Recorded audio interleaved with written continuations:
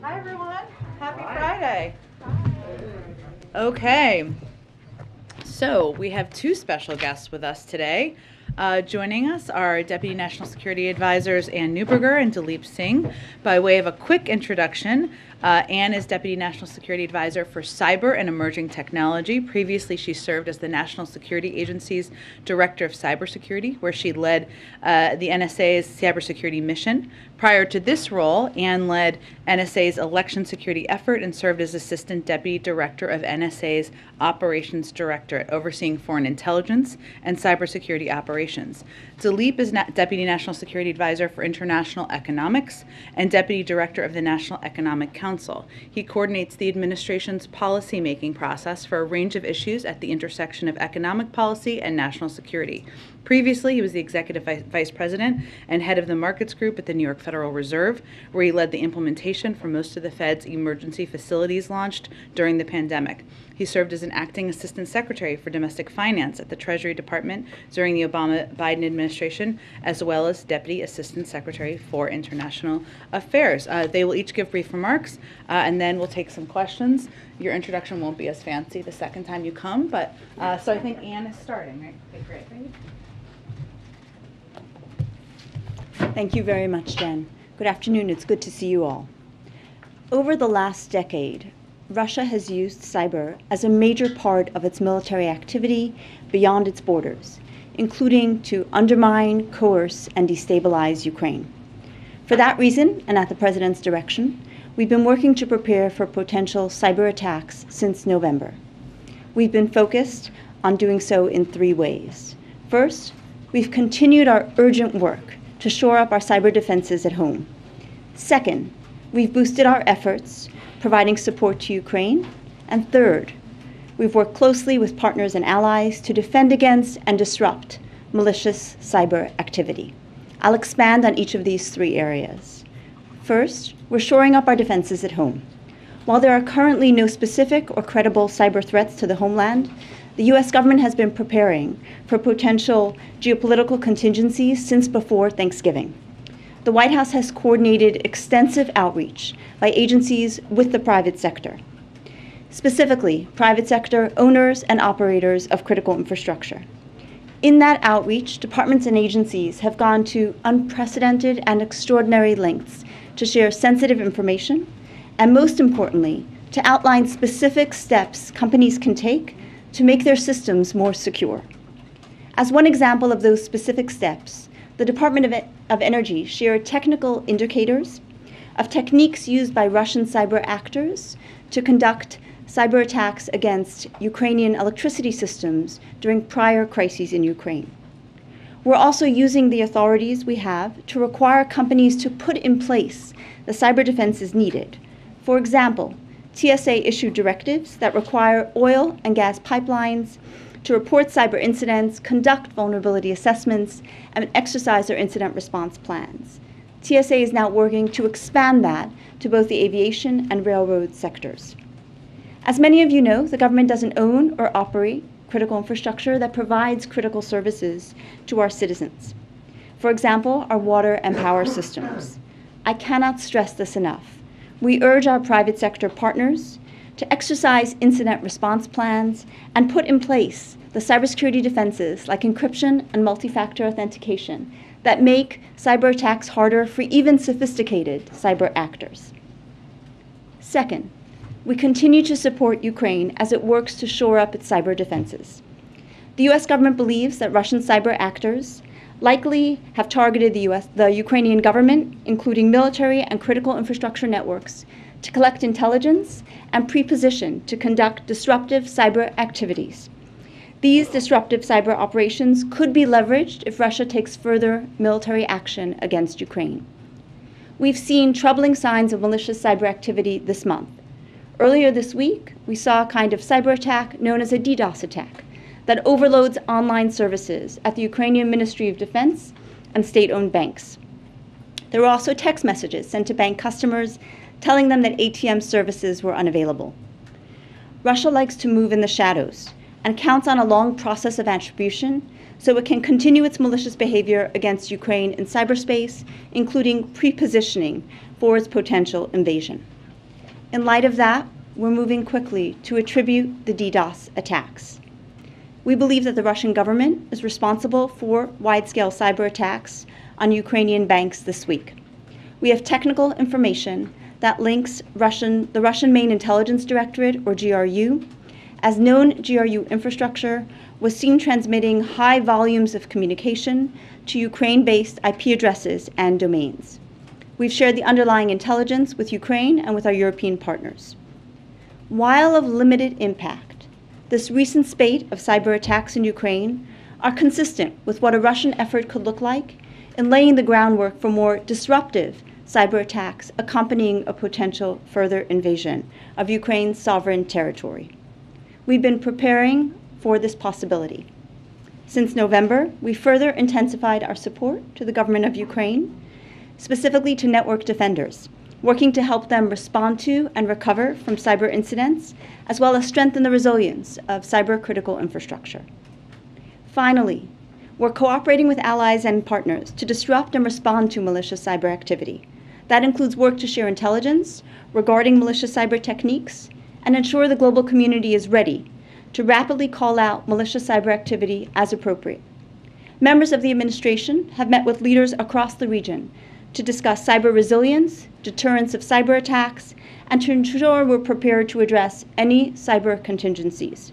We've met with our Polish and Baltic counterparts, our NATO allies, and our European partners, including France and Germany. The global community must be prepared to shine a light on malicious cyber activity and hold actors accountable for any and all disruptive or destructive cyber activity.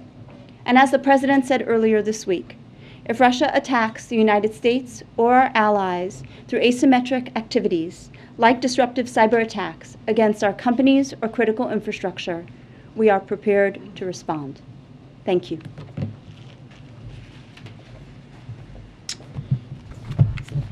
Good afternoon, everybody.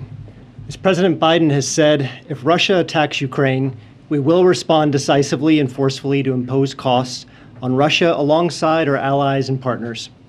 The cost to Russia would be immense, both to its economy and its strategic position in the world. Our financial sanctions have been designed to impose overwhelming and immediate costs to the largest financial institutions and state-owned enterprises in Russia. They've been calibrated to maximize alignment with our allies and partners. They're flexible to allow for further escalation or de-escalation, depending on how Putin responds. And they're responsible to avoid targeting the Russian people and to limit unwanted spillovers to the US and global economy. We're also prepared to impose powerful export controls as part of our response package. Both financial sanctions and export controls deny something to Russia that it needs and can't get from anywhere other than the United States or our allies and partners. Financial sanctions deny foreign capital to Russia, and export controls deny critical technological inputs that Russia needs to diversify its economy and to deliver on Putin's strategic ambitions in aerospace, defense, and high tech. Working in tandem, financial sanctions and export controls are embedded in a broader strategy that would undercut Putin's aspirations to project power and exert influence on the world stage. If Russia invades Ukraine, it will become a pariah to the international community. It will become isolated from global financial markets, and it would be deprived of the most sophisticated technological inputs.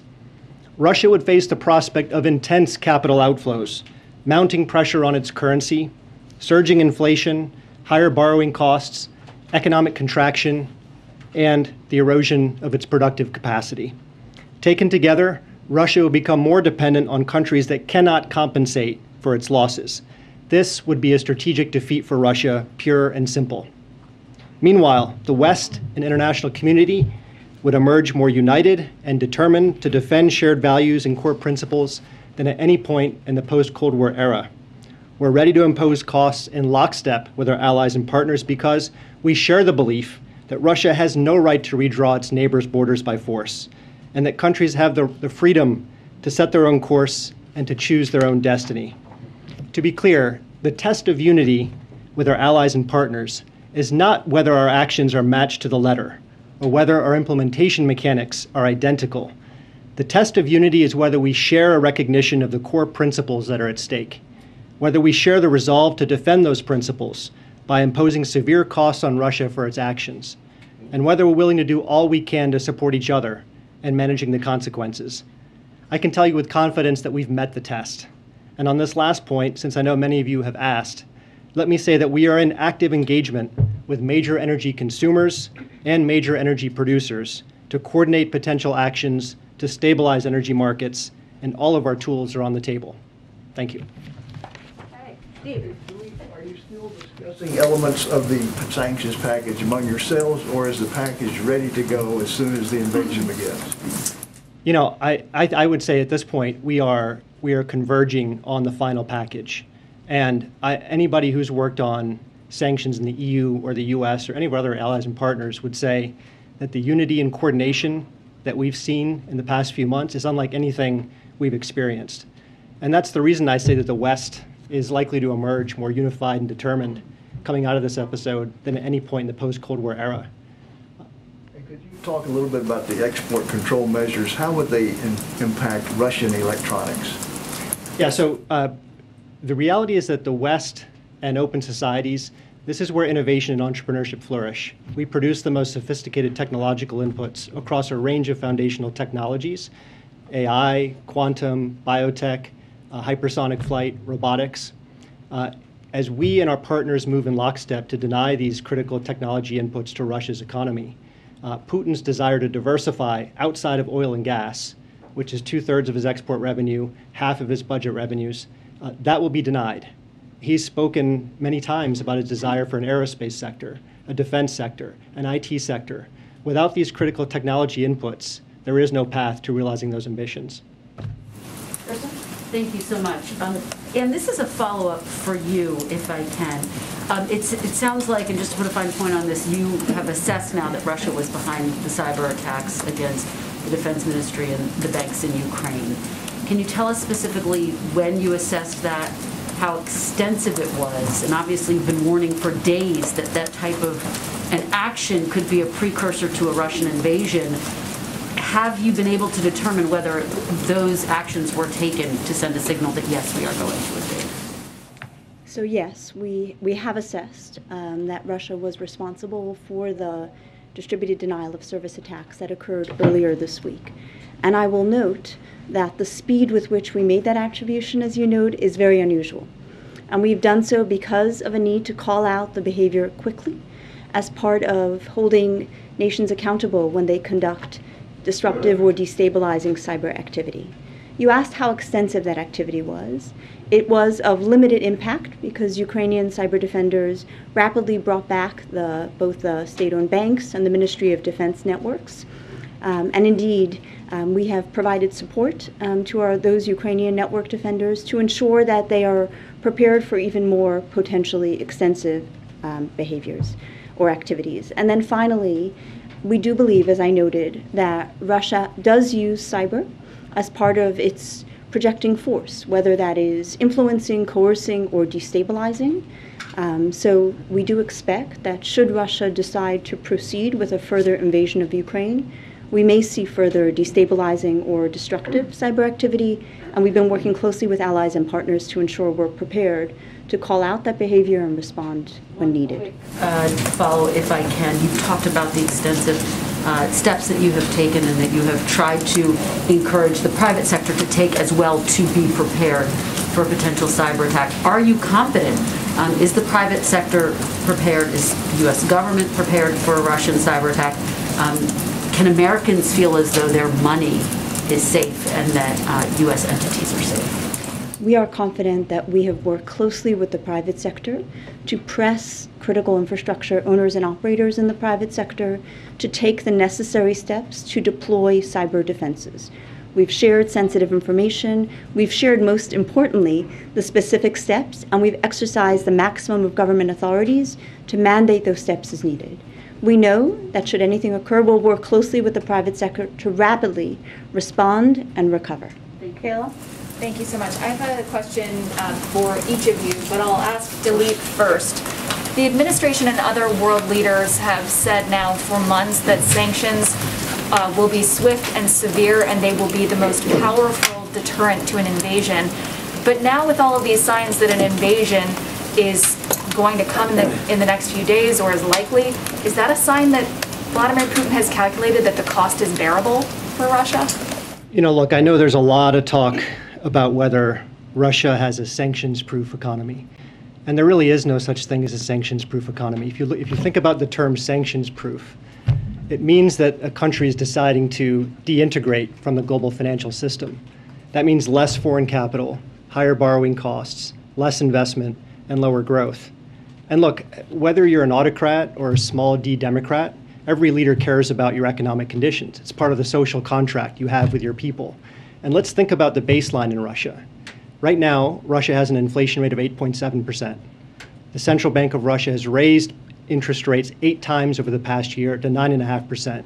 The ruble is the worst performer among any emerging market currency.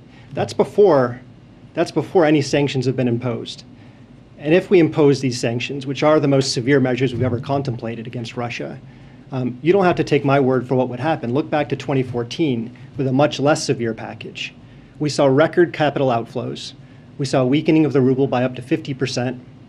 We saw Russia spend 25% of its foreign reserves in a futile attempt to defend the ruble. We saw interest rates spike to 17%. We saw inflation spike to 17%, and the economy fell into recession. And the vicious feedback loop we saw in 2014 was determined by Putin's own choices, not prescribed in advance by us. The more he escalates, the more pain he feels. So look, there's no question in my mind that Putin is not playing a winning hand. And it's not just sanctions. The export controls deny him the critical technologies he needs to develop his economy over time. If he invades, Europe is going to accelerate its diversification away from Russian energy supplies. We'll fortify NATO's eastern flank.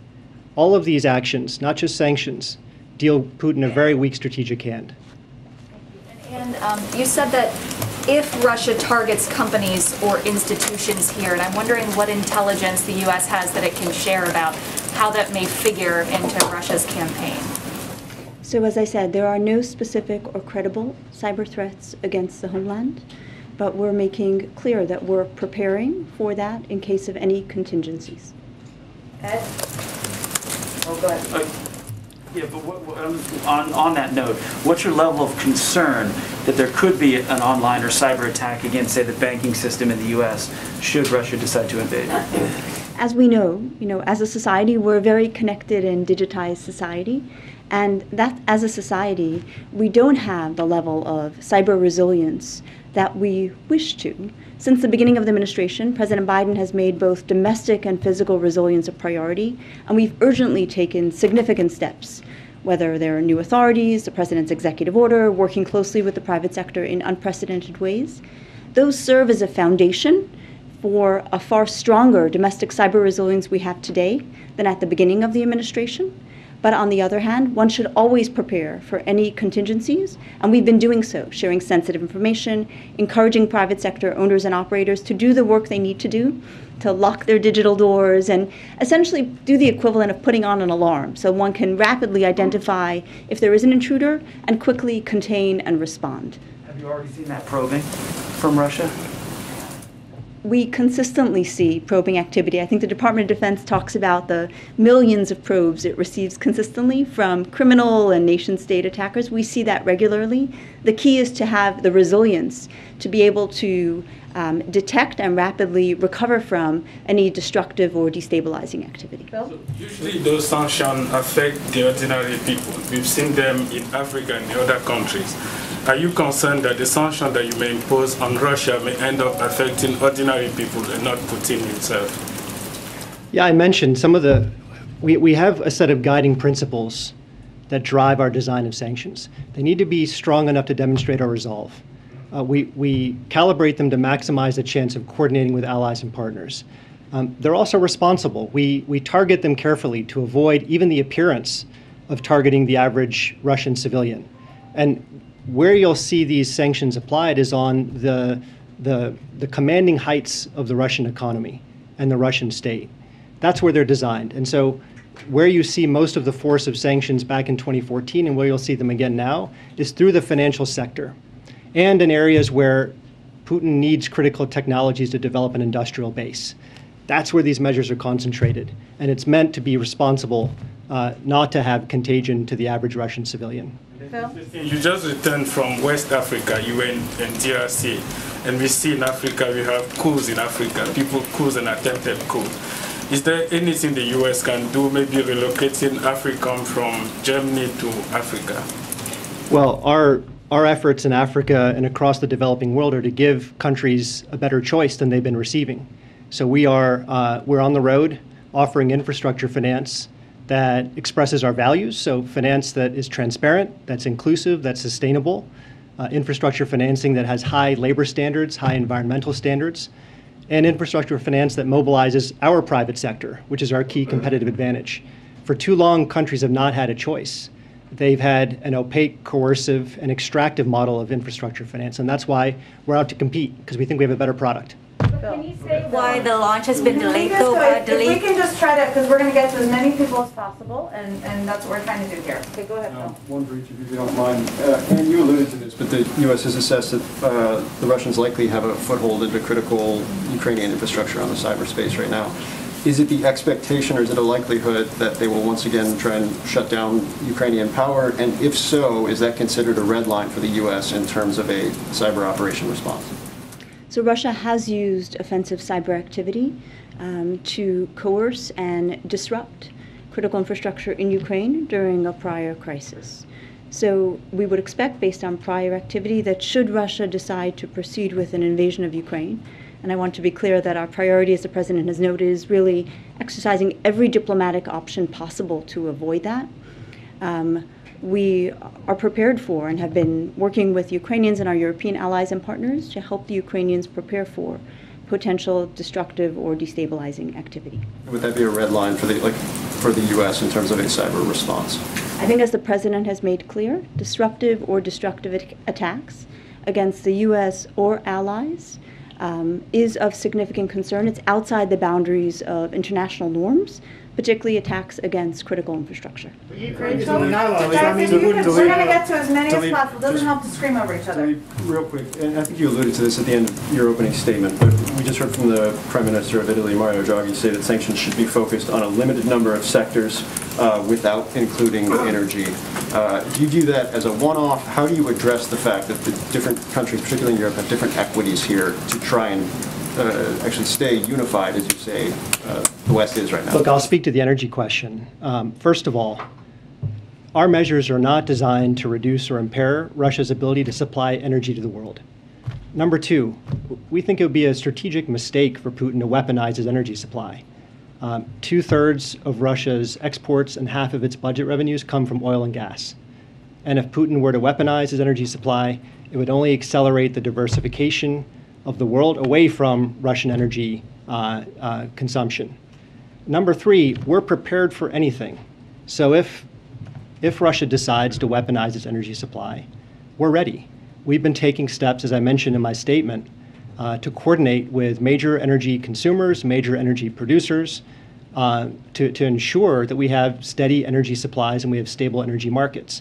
On natural gas, we've been working with Europe in lockstep to surge natural gas to Europe from North Africa, from the Middle East, from other parts of Europe, from the US, and from Asia. And we've succeeded in largely compensating for any shortfall that could unfold if gas that flows through Ukraine is cut. But the last point I'll make, it's maybe the most fundamental one. Policy involves trade-offs, and the President said this week he's not going to pretend that this is all painless. But think of the counterfactual. Think if Russia's aggression in the heart of Europe went unchecked, possibly the largest land invasion in the post-Cold War era. Think of the uncertainties that would cause. Think of the chilling effect that would cause across the European continent. Think of the questions that would be asked about which other countries could be bullied by an autocrat looking to exert a sphere of influence. Those are costs we're not willing to tolerate. Rachel? Just a quick follow-up to some of the intelligence that you mentioned. I know you said right now the administration is confident that there is no threat level to the United States, but how quickly do you expect that to change if there is an invasion and if and when sanctions are imposed?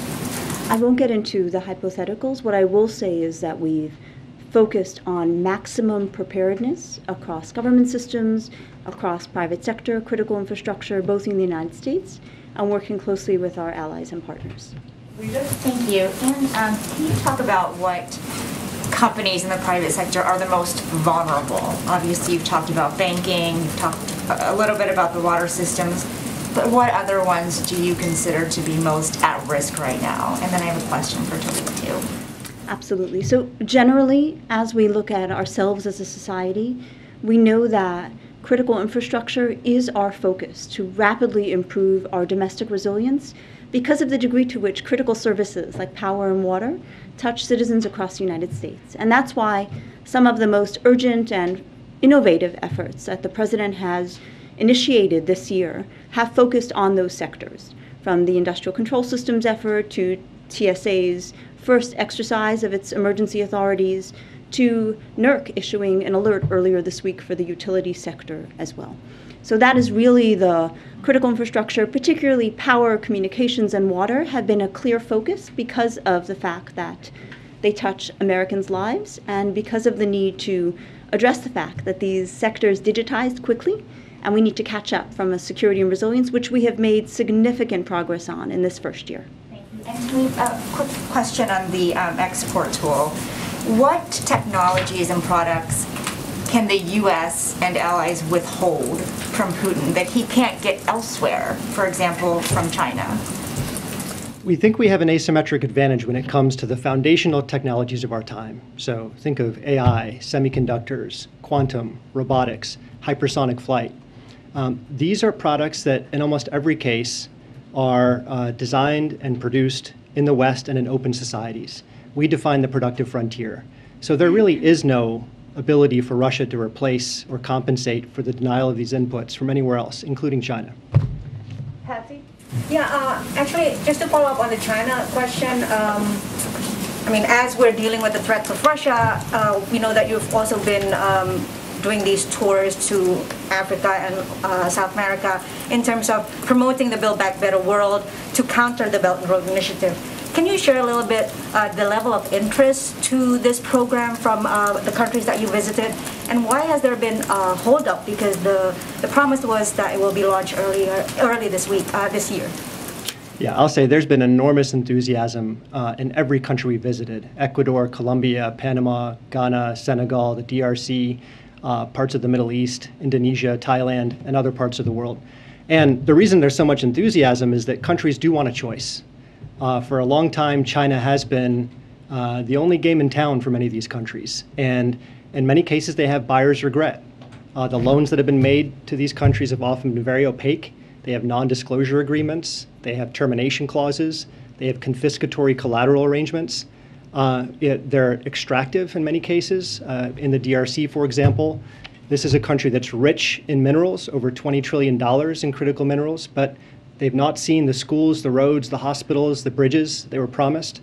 And so we're offering a different way with, as I say, high standards for transparency, inclusivity, development impact, local development impact, and very, very strong attention to the labor market impacts and environmental standards. And, so we're mobilizing along with our G7 partners, and we are going to launch early this year. You should see very soon a list of flagship projects that will exemplify exactly what Build Back Better World is all about. Jackie? Thank you. Can you clarify, is removing Russia from the SWIFT international banking system part of the financial sanctions package? Well, all options remain on the table, but it's probably not going to be the case that you'll see SWIFT in the initial rollout package. We have other severe measures we can take that our allies and partners are ready to take in lockstep with us, and that don't have the same spillover effects. But we always will monitor these options, and we'll revise our judgments as time goes on.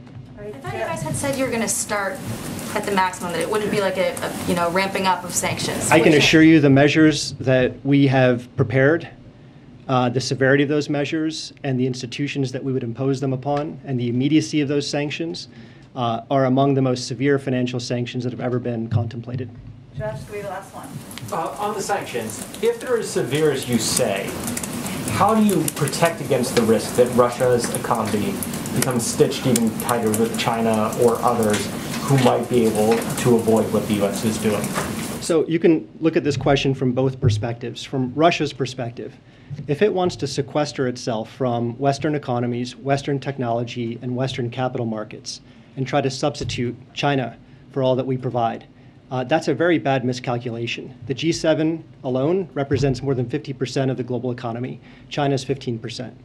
If you look at the dollar, the euro, the British pound, and the yen, these are the dominant reserve currencies of the world. It's how the world makes payments, it's how it saves money, it's how the world borrows money. The renminbi's share on these metrics is in the low single digits. And if you think about the foundational technologies of our time, they are, in almost all cases, designed or produced by the West and open societies where innovation and entrepreneurship flourish. So there is, I don't think, any question that China could not be a substitute for all the West provides. Now, for China's part, if it decides to give tacit or explicit accommodation to the invasion of a sovereign nation in the heart of Europe, that would be a very bad signal for its vision of the world. The reputational effects it would have in Europe would be profound. The signals it would send all across the world about its willingness to accommodate coercion and force and aggression would have very long-lasting effects. And let's be real. The Russian economy is 1/10 the size of the EU, 1/15 the size of the US economy. So China may want Russia as its junior partner for cheap gas or cheap oil, but let's not pretend it's anything else. Thank you both so much. Appreciate it. I think we have to wrap it up because they have to head back and do some work. Thank you both so much for joining us. Thank you. Thank you. Thanks so much. Okay. Okay, I just have one item for all of you at the top, a week ahead. This weekend, including President's Day, on Monday, the President will remain in D.C. Throughout, obviously at the White House. Throughout next week, the President will continue close coordination with our allies and partners on Russia's potential further invasion of Ukraine. On Tuesday, the President will host an event announcing progress on restoring critical supply chains, powering clean energy manufacturing, and creating good-paying jobs. And on Thursday, the President will participate in a virtual G7 leaders meeting to discuss the ongoing situation with regard to Russia and Ukraine and priorities of the German G7 presidency this year. With that, I will try to jump around as much as I can. Josh, you want to kick us off, though? Great, thanks, Jen. Two questions. First, has the President read the Russian response on Ukraine? And is he giving any consideration to mobilizing additional troops in Europe? Well, on the first part, I know that, as you all know, our Secretary of State has accepted the invitation to have a meeting with Foreign Minister Lavrov, or engage with him next Wednesday. And certainly we are continuing to review. In terms of the President's status or process there, I don't have anything to update you on. We have always said from the beginning that we are open to sending more troops should that be needed, but I don't have any update on that front. I would point you to the Department of Defense. And then secondly, real quick, separatists in Ukraine are evacuating civilians to Russia. Secretary Blinken warned about this as a type of false flag operation. Now that you're seeing these operations, does that mean a further invasion is forthcoming, if not inevitable? Well, I would first say that we continue to believe, as you heard our Secretary of State say yesterday, that Russia is positioned to attack Ukraine in the coming days. And that remains the case.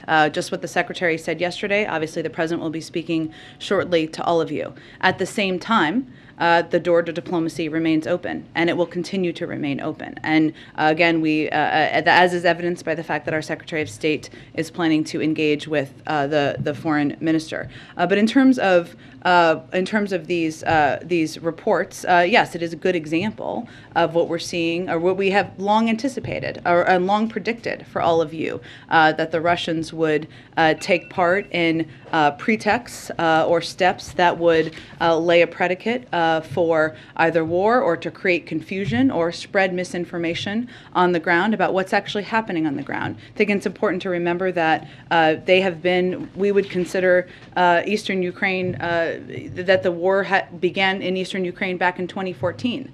We're not waiting. It's already began back in 2014. There have been Russian separatists there. There have been efforts to spread misinformation and to create these pretexts for some time now. But certainly we continue to watch closely. Go ahead. Is it wise for President Zelensky to leave Ukraine to attend the Munich conference? That is a decision for him to make, but regardless of what decision he makes, he will find a strong partner in the United States. And what does the president want to hear from the transatlantic? I think the call's going on right now. What is he going to talk about? Sanctions? What are they going to talk about? I think you have all seen the president engage quite a bit, extensively, I should say, in conversations, video conferences, calls with his counterparts around the world to ensure we remain lockstep and coordinated and united. And that doesn't happen on its own. It happens through a lot of work and effort and a lot of direction by the President of the United States. So this is an effort to have a conversation with his counterparts about what we're seeing, where things stand, and continue that close coordination that has been ongoing for months now. Go ahead. One question. There was a readout from Brett and Amos's meeting in the Middle East, and in that readout it says they discussed with the Saudis a collaborative approach to managing potential market pressures if Russia invades. Can you give any details? Was anything concrete agreed to? Were there any promises made?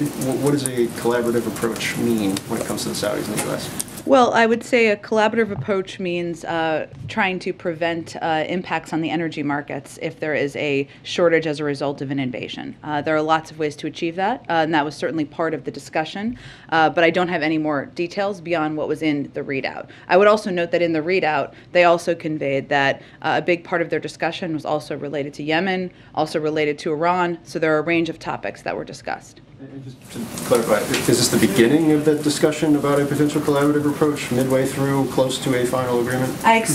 We expect certainly our conversations with the Saudis will be ongoing, and the effort will be focused on ensuring that we're in full coordination to handle any energy market pressures that could arise. Go ahead. Thank you, Jen. We heard from President Biden yesterday. He had not yet read the written response from the Russians. Assuming that he has now, has that changed his assessment at all about the possibility of diplomacy?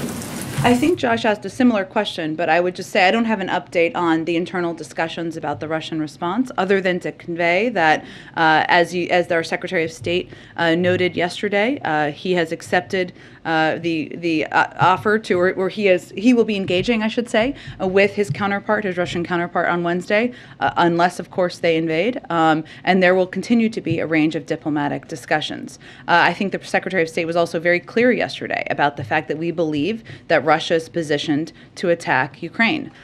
They, of course, could change their mind, or they could decide not to, and we are going to keep the door to diplomacy open, as we should. But again, there's no new assessment beyond what the Secretary of State said yesterday, which was quite forward-leaning, as I think you would all agree. Go ahead. Thanks, Jen. Has the U.S. in any way conveyed to Ukraine that it should not respond to the provocations by Russia? We're obviously seeing the increased shelling that's happening right now.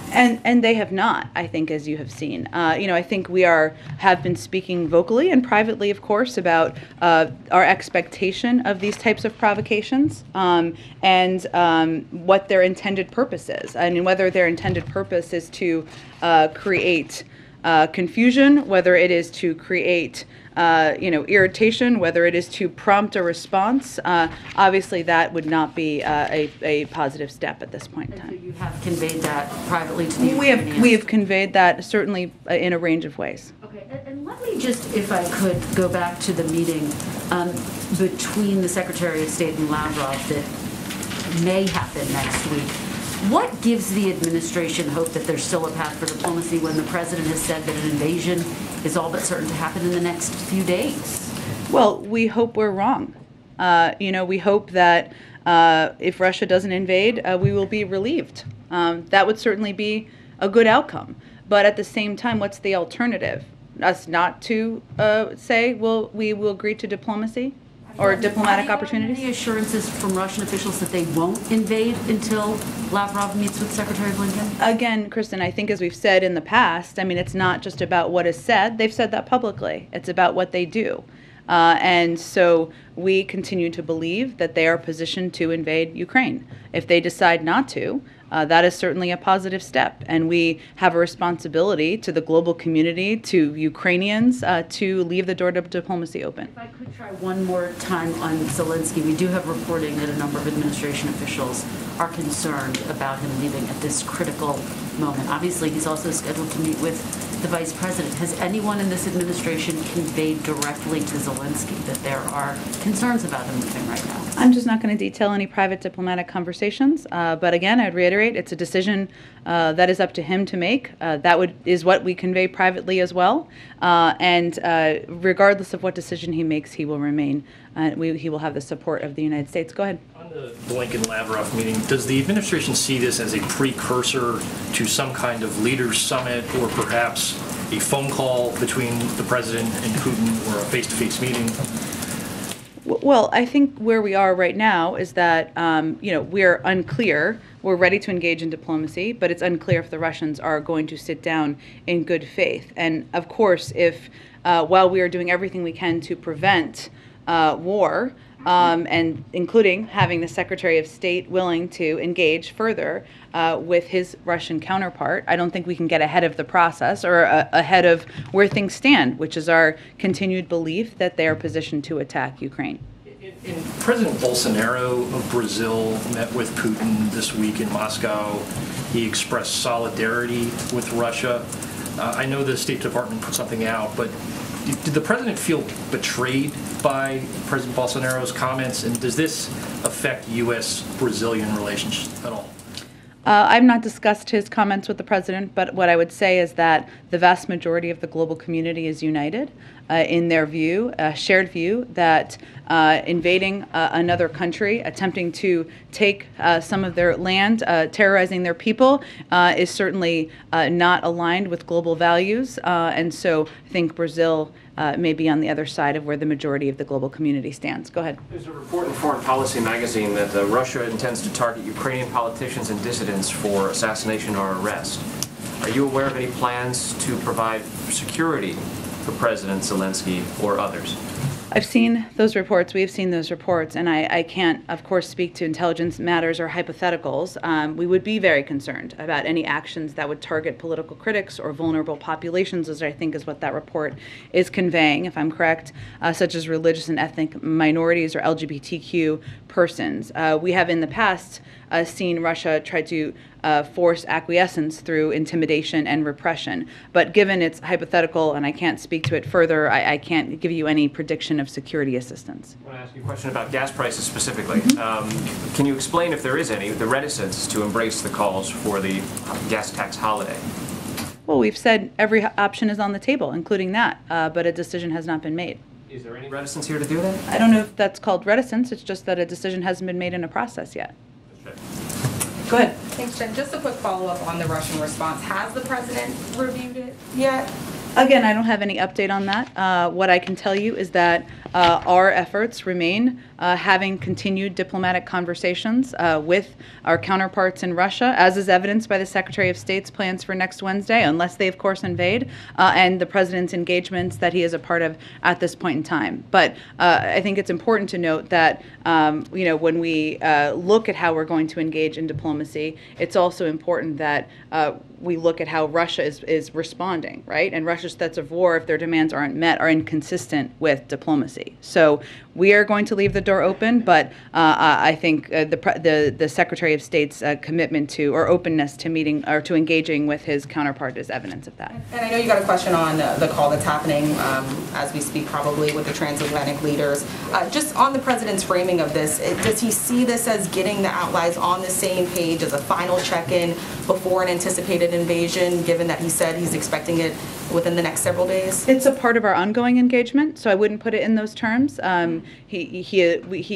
We are united. We are with our allies. I think you will hear him convey that when he speaks to all of you shortly. But it is also important to stay in close touch. I wouldn't say this is the last time he's going to talk with them or talk with these counterparts in the coming days at all. He's been talking with his counterparts nearly every single day. But with the point we're at right now is, of course, over the last few days, we've seen reports of a rapid uptick of violations of the ceasefire agreement, including the shelling of a Ukrainian kindergarten yesterday. More and more disinformation is being pushed out to the public. We know this is consistent with the playbook for invasion, and we believe they are positioned to attack. So, of course, it's an important moment to have a conversation with his counterparts, but I would expect those to be ongoing.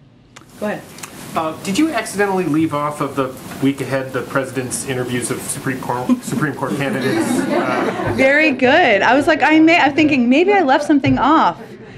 Well, I can tell you that February is not that much longer. It's 10 days, if my math is correct, and we remain on track to make an announcement about a Supreme Court, the president's selection for a qualified and credible nominee to serve on the Supreme Court before the end of the month. Okay, and then that was my following question. Go ahead. Which is that, given what seems poised to go on with Ukraine, is there any thought that if there is an invasion, the president would delay the announcement of the Supreme Court pick, given what else could be going on at the time? Well, you know I love hypotheticals, but what I will tell you is that he has every intention of making a decision this month. He's on track to do so. That will mean he will have chosen a nominee faster than any Democratic president in decades. And obviously he's somebody who has to, as leader of the free world and president of the United States, conduct business on a number of fronts at the same time. Go ahead. Yes, jumping off of that, actually, yesterday in the briefing it was mentioned that the president was planning to begin interviewing nominees as soon as this week. Given that we are on Friday, can you confirm if he did or did not interview anybody this week? I'm just not going to provide you a day-to-day update, but I can tell you that this is not going to be that much longer lasting because we only have 10 more days left of the month, so that's the good news.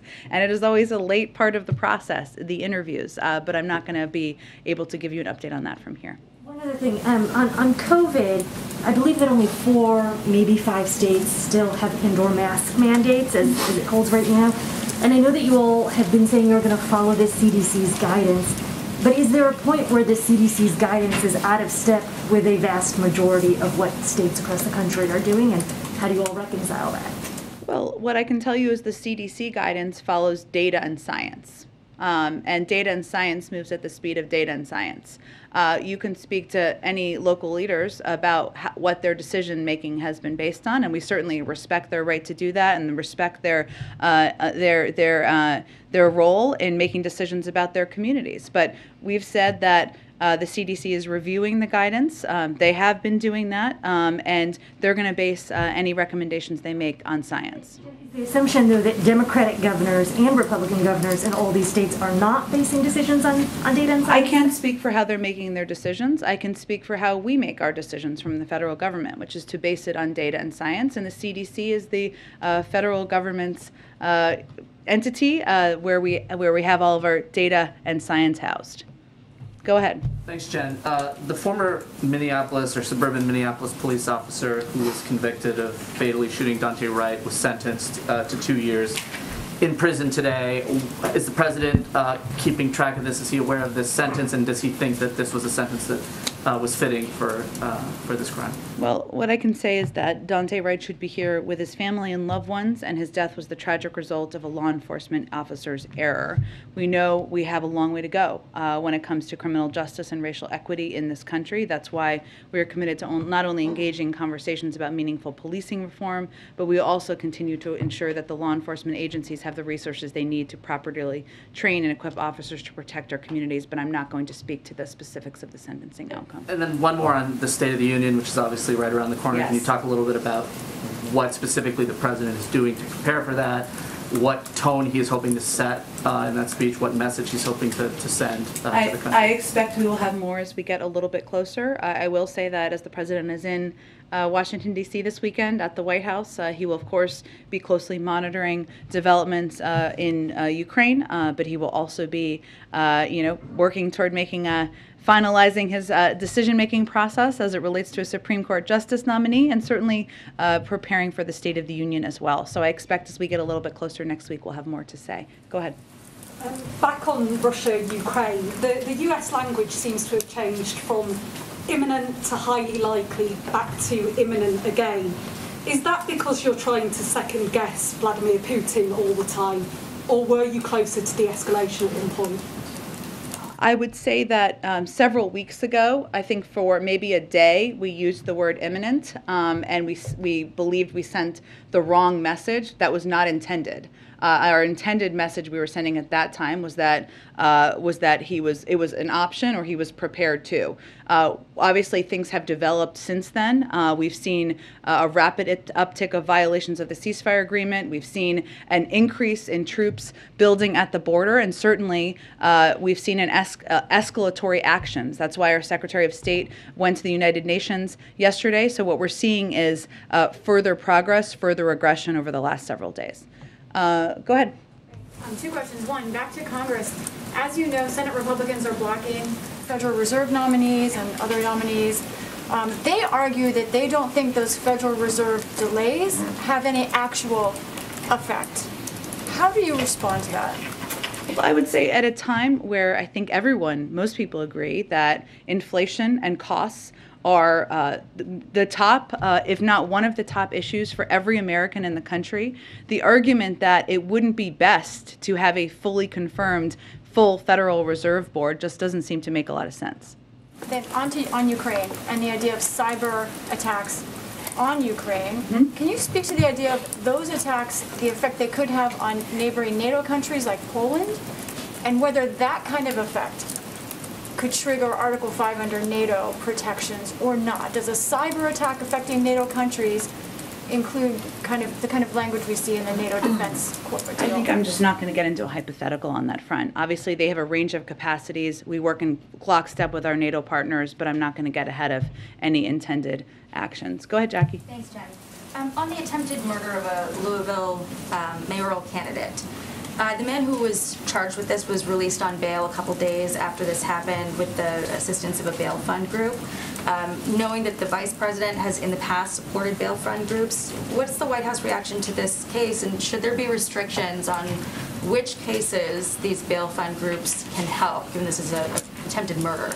I would have to dig into this further, Jackie, and I'm happy to do that after the briefing. Ukraine, the sanctions we've learned don't include SWIFT. They don't target energy, so the impacts to other countries are mitigated. You guys have attributed this cyber attack to Russia, and you're warning that the prospect of war is, or peace rather, is pretty dim. So at what point do you break away from the strategy, say it's not working, and do something else, impose some of these sanctions now?